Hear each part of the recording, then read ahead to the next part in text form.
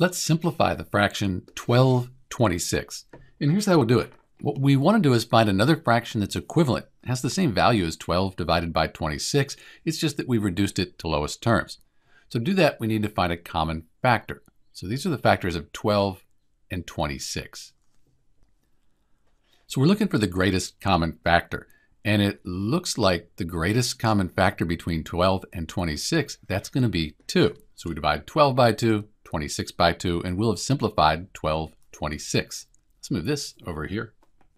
So 12 divided by 2, that gives us 6. And then 26 divided by 2, that's 13.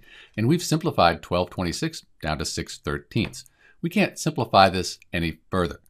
Note that 12 divided by 26 and 6 divided by 13, you get the same answer. It's just that we've simplified or reduced 12/26 down to 6/13. This is Dr. B. Thanks for watching.